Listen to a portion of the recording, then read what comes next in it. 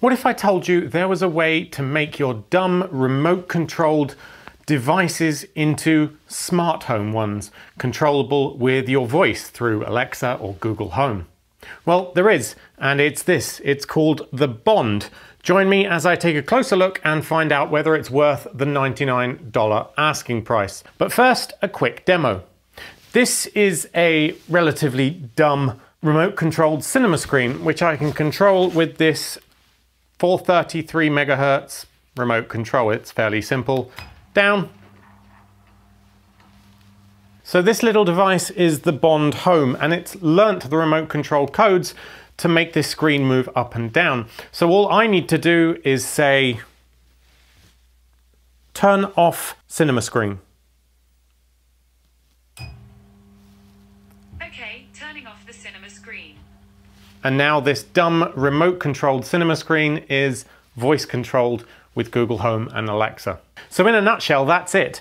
The Bond device learns any remote control that's based on radio frequency 433 or 315 megahertz, as well as anything based on infrared. It'll then turn those into smart devices and put them onto your network to be controlled through voice control. Or at least it should. Unfortunately, the software is seriously underdeveloped right now. The promise of the Bond Home is that it will let you control anything with a remote control. And certainly the hardware is capable of that. It has all manner of sensors and transmitters in here that can communicate with your remote controls. But the software only lets you learn ceiling fans and fireplaces. Now this is really disappointing given how long the software has been out. The fireplaces is a fairly recent addition, but I can't help thinking they've gone in a completely wrong direction with this. And it's really a shame because it seems like the hardware is very capable of learning new codes. I haven't had a problem with any of the remotes I've tried yet, except for one which I'll get onto later. So how then was I able to control my cinema screen using this? Well, very simply, I just told it that it was actually a ceiling fan and added it like that. I only used the on and off codes since that's all it really needs, and then exported that to Google Home. So my Google setup right now thinks that that's a ceiling fan, but of course it doesn't really matter. If you tried to send a percentage speed value or something, it would just not support it and it wouldn't try to control it.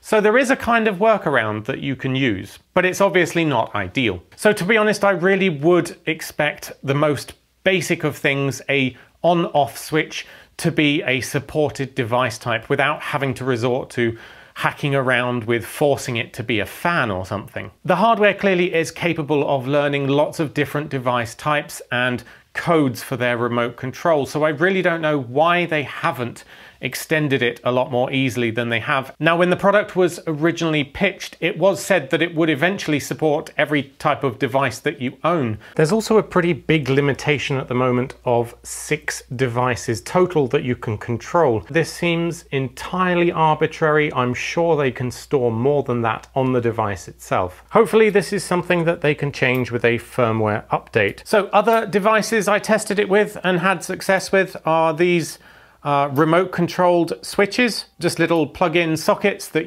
works over 433 megahertz RF, and then you can turn them on and off with these buttons. If you add each one as a separate device type, that works fine. I also tried an infrared remote control just for these cheapo LED strip lights.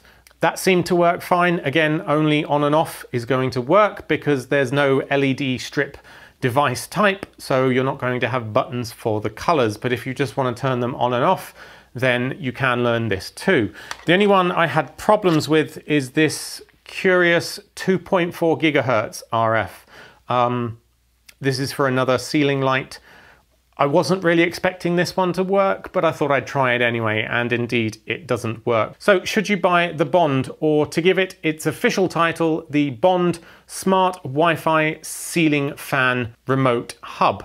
Well, I'd like to see some serious development on the software side of things before I can fully recommend this. As I said, at the moment, it literally just supports ceiling fans and fireplaces.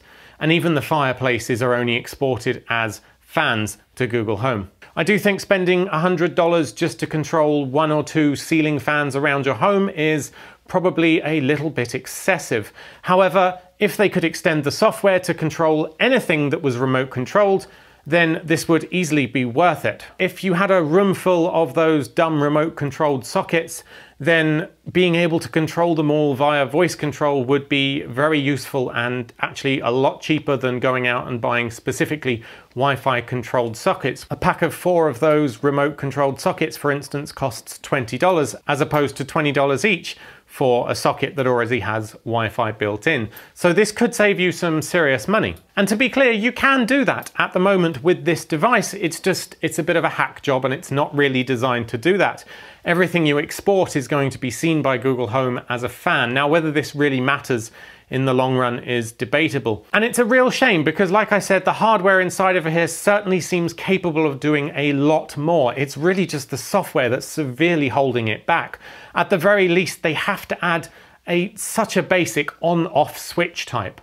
I have no idea why they haven't done that. Seems like that would be the starting point, and from then on, you add more complicated things like ceiling fans. Now, obviously, if you've added infrared remote control devices to it, it's not going to travel around corners. That's just the property of light. However, the radio frequency at least should cover the immediate room and the rooms next to it and above and below. So if you have a really large home, you may need a few of them. So I hope that tells you pretty much everything you need to know about the Bond Smart Wi-Fi controller for ceiling fans and whether it's worth your money at the moment. If not, or if you have any questions or things you'd like me to try out, then head on down to the comments and I'll see what I can do. Although bear in mind it's going to be very difficult for me to say whether or not this works with your specific device. If this video did help, then please hit thumbs up. I know it seems like a silly gesture, but it really does help us. Anyway, thanks for watching and I'll see you next time.